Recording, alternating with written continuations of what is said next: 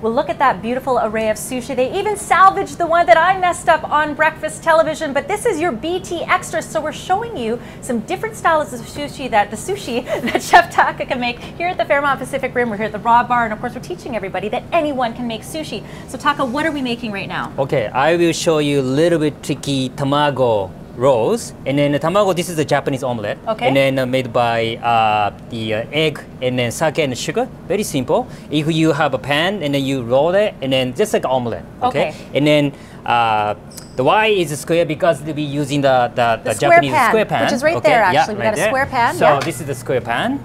And then today I like to show you different way to make a rolls. This is called square rolls. This is the kind of fun to make it, but totally different way. I like to show you. Split it rice over the nori. So is that exactly the same as you done California roll? And then I will split it, and then this is the trick, a little bit of different way. I will roll it only the rice, make it really tight, really tight, really tight. Go like this, and then use a bamboo mat. I just doesn't want to stick, so just cover up the saran wrap. And then make it a little bit tight. And then now, I will cut it into quarter.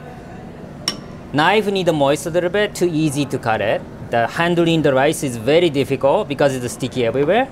So cut in half. And having a sharp knife is very important. Yeah, that's very important. We always are learning, use the water stone, and then almost every day we have to make it sharp, And cut it into the quarter, like this, Every time I have to wipe it because it's gonna be messy, right? And I get another nori, and then make sure it's the wrap side facing.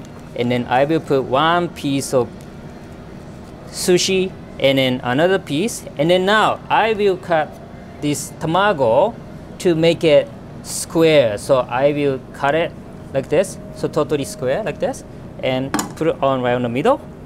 Push a little bit, and then another two pieces gonna combine like this. And then start to roll it. So now you have no idea how it look like, and then I will show you. Just cut a little bit of edge, and then now again I use the bamboo mat to make it more square. And then again get the moist a little bit, and then hit on the side like this. Oh wow!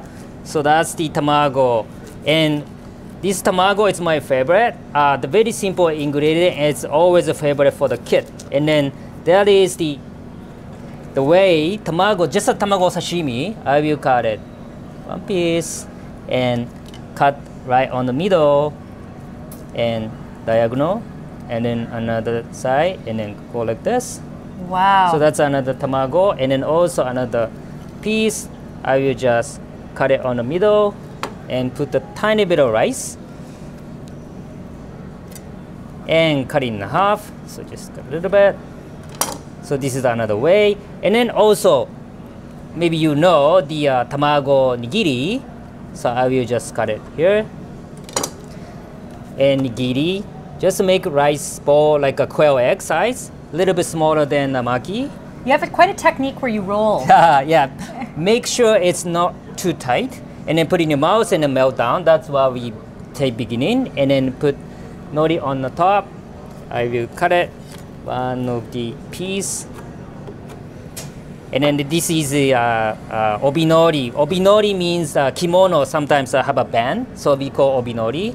And then this is a traditional tamago nigiri. So this is the 1 and 2 and 3. And then also you're gonna have a tamago shihomaki. That's a shiho means a four corner. So all about tamago, but so many variety.